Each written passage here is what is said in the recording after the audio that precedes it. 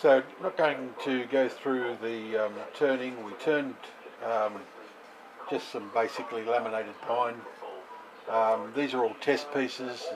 I'd like to get the process right before we do anything on any wood that's too expensive. So just had these scraps laying around, so I did those. I've roughly turned the back so I could mount the front. Now what I'm doing here is we've got that trenched, I don't know if you can, the camera will pick that up, about 12mm or half an inch deep. The idea is that we're going to put in all of our paints in the bottom, just to get a pattern, and then when that's dry we'll fill that with resin, and then we'll put it back. Put it back and we'll shape the front in a nice curve and then polish the resin up. I've just put it back on that so that I can clean this up, seal and polish that. Right, so I finished the back, and as you can see, so we'll change over to the front again. So just a bit of paint poured in the bottom and swirled around, just a bit of an abstract type of design. Right, well now we're getting to the stage where we're doing the resin, two-part resin, part A and part B. This is going to be experimenting in more ways than one, because this resin has been sitting on my shelves for over 4 years. So I don't know whether this is going to work or it's going to be a complete disaster. Not only that, the temperature in here is about 15 degrees Celsius, which is not ideal. It should be at least between the range of 20 to 30 degrees Celsius. So we're going to mix it up, we're going to pour it in, and I'm going to take this inside in a controlled, back inside in where the heater's going in this cold winter, and hopefully it'll set. So I don't really know how it's going to go, but we're sure going to find out. Okay, so we've got part A and part B. The first thing I notice, of course, is that part B, the hardener, has got this yellowish type of hue. That may well mean that it's not in good condition, or they may mix in and become clear. I don't know. We're both going to find out. So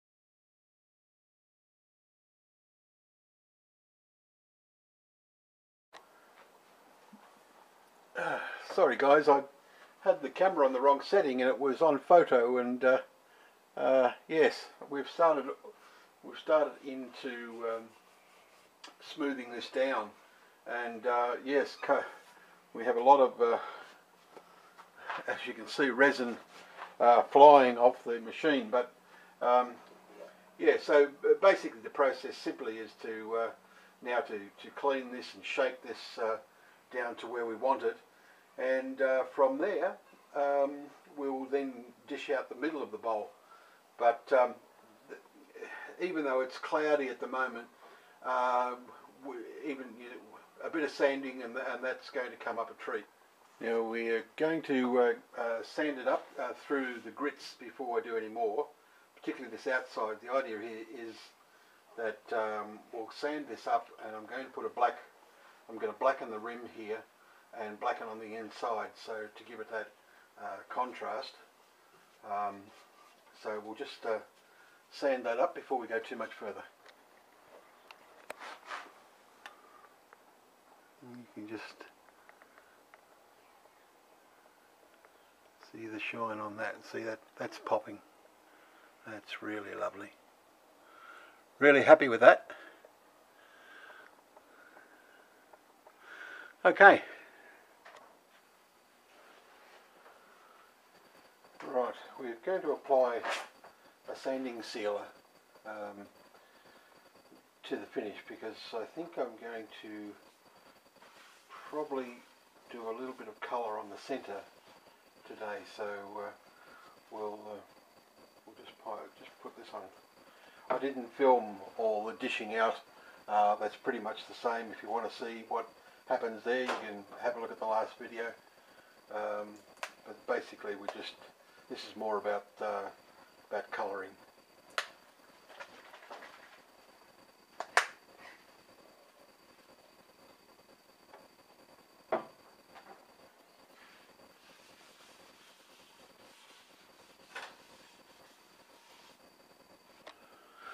Okay, well, we've sanded, just put a bit of sandpaper on there over the sanding sealer, and we're going to use a bit of blue. So what the idea is, I'm going to try and put a very light blue, even though this seems to be fairly thick, but I think with a light blue I can thin it with a bit of water, and we can gradually get just a little blue hue, and then I'm going to try and use this iridescent colour just around the top to blend it in.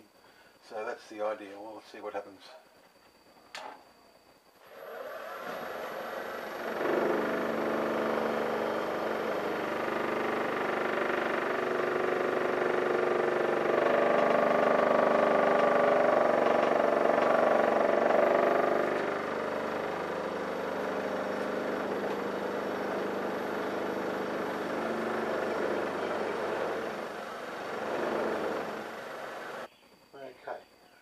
We're getting there, but it's probably a little bit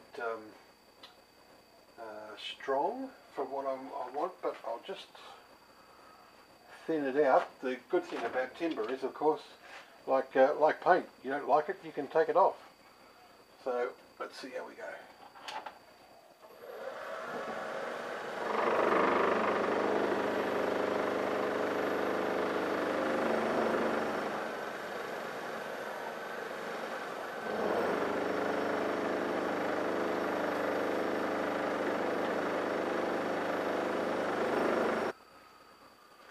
Right, so we're using this, I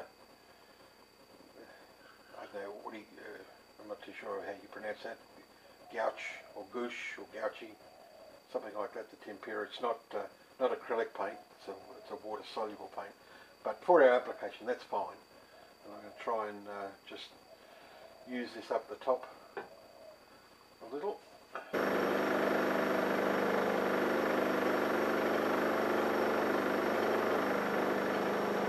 Certainly strong. I might try and take a bit off that. I blend that out.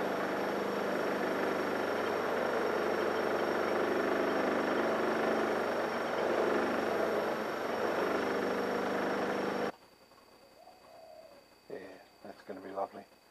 Alright, well, we'll take it off the lathe, and we'll prepare to put another coat of resin over the top. So just have completed the poly on top. What I've done, or the resin on top, what I've done, I've just brushed it on because I don't want a really thick coat, because I don't want to pour it all over the sides, but I do want it to come up with a lovely gloss finish. So all that's left is to torch the bubbles out of it.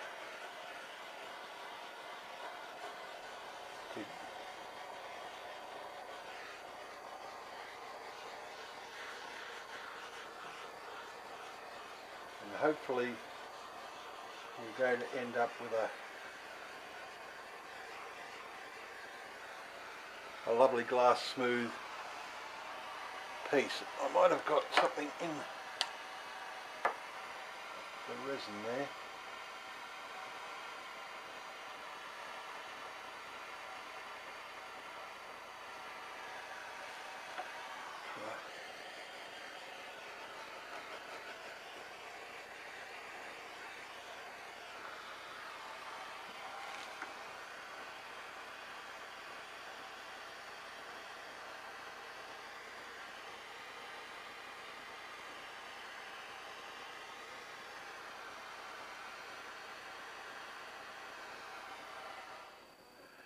So there's the final prize. I'll put up a couple of photographs as well, but I'm really happy with that. Thank you for watching.